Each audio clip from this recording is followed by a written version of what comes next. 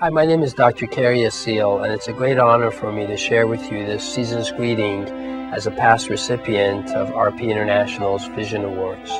About a year ago, I met a woman named Helen Harris, and she reminded me of the other side of my profession, those few diseases that still remain that we can do nothing about. As I watched her groping for a little potato chip on a tabletop, watching her mind try to visualize what the potato chip could look like and where it was, and try to pick it up without embarrassing herself in front of the other people in the room, I was reminded of the cruelty of retinitis pigmentosa. Of all the common blinding conditions in the world, it's perhaps the cruelest, because its recipients get to live a seemingly normal life and become successful young adults before they discover that they're losing their vision and that there's absolutely no hope, often after having had children of their own already, and then having to wonder which of their children will be afflicted with this condition.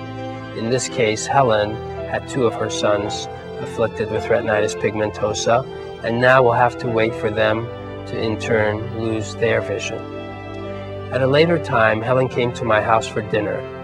and as my 2-year-old boys ran out into the living room, she picked them up as they ran up to her and started kissing them and hugging them and smiling into their faces. My boys were certain that Helen could see their beauty in them because they were glowing like I had almost never seen before. They were excited, and as I watched her playing with them, knowing that her life was one of darkness, pierced by bolts of lightning constantly and funny, bizarre images coming at her that didn't exist in the real world, I was amazed to see how naturally she could interact with them, brushing their hair and groping for their clothes and making them feel wonderful and special. And I could also tell that they were taking her back to a far happier time in her own life when her boys must have been that age and she was playing with them, and perhaps she was just recreating that scene in her mind.